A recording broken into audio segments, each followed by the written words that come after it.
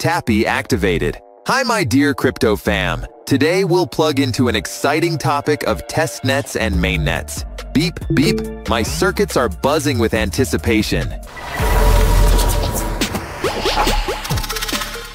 A mainnet is the main stage where real transactions happen and actual cryptocurrencies are used.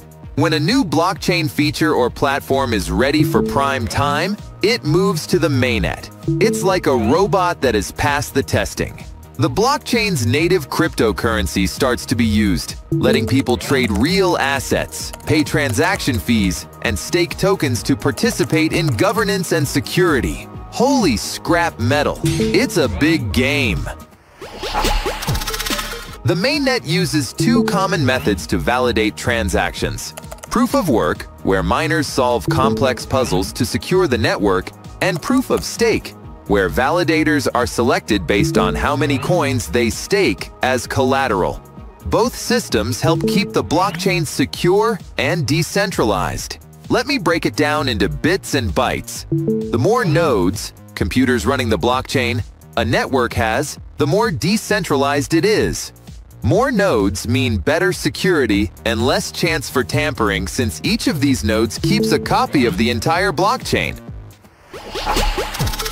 Continuing with the data transfer. The mainnet supports smart contracts, which are automated agreements, and decentralized applications. They allow developers to build all kinds of cool apps without needing middlemen. Crypto wallets store your private keys and let you send, receive, and manage your cryptocurrency. At its core, the mainnet has a few key components. Blockchain protocol is the rulebook for how everything works. For example, Bitcoin's protocol runs Bitcoin, while Ethereum's protocol powers Ethereum. Then, every mainnet has its own crypto used for transactions, staking, and governance. Like Bitcoin has Bitcoin BTC, and Ethereum has Ether ETH. There are also miners, validators, and nodes. I hope your memory boards work well and you remember me telling you about all this in the previous video. If not, go back and watch it again. Now, hold on to your circuits. For developers, the mainnet is where they get to show off their creations to the world. After testing new apps or features on a testnet, they deploy them to the mainnet when they're confident everything works perfectly. It's like moving from a practice game to a real championship match. And for users, beep boop, the mainnet is where they do everything. From making real transactions to staking coins and voting on governance issues. I bet you need time to process all this data.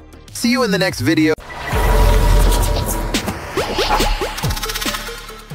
Let's boost your crypto IQ first. What exactly is a testnet? It's like a training ground for blockchain developers, allowing them to try out new features, make improvements, and test things safely without the fear of messing up the real network.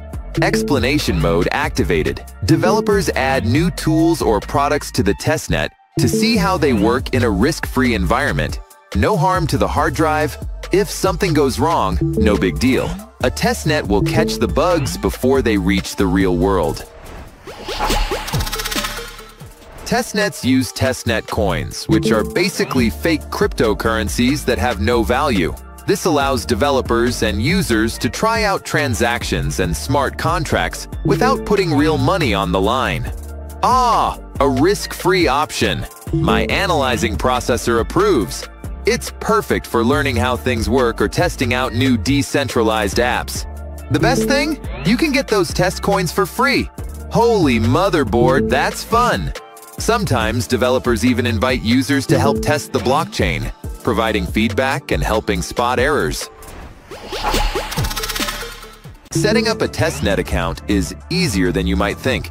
Pick a crypto wallet that supports testnet coins like MetaMask, Coinbase, or Trust Wallet.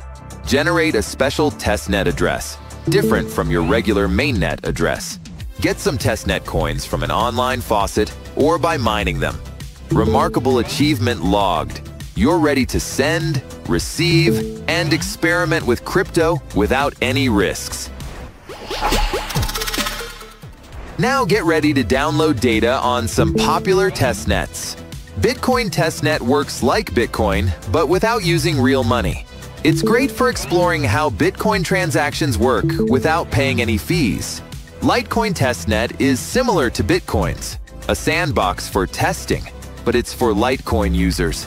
Ethereum testnet is a must for developers working on dApps, perfect for trying out smart contracts and other blockchain experiments.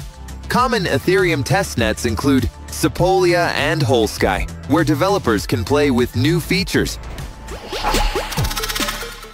So, whether you're a beginner learning the ropes or a pro testing new features, testnets let you experiment, learn, and innovate without the risk. I'm about to share a file with the last bytes of info about mainnets and testnets.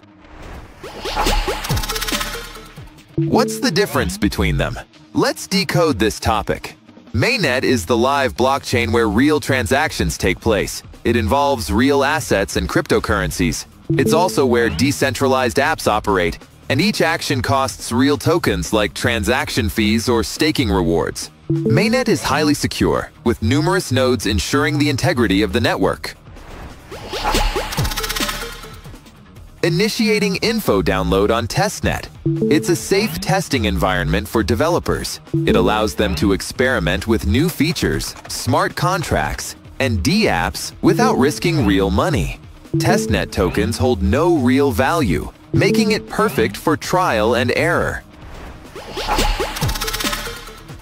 While Mainnet handles a large volume of real transactions and offers high security, Testnet is smaller, used for development, and features fewer nodes. It's where developers can ensure everything works perfectly before going live. Sharing closing statement.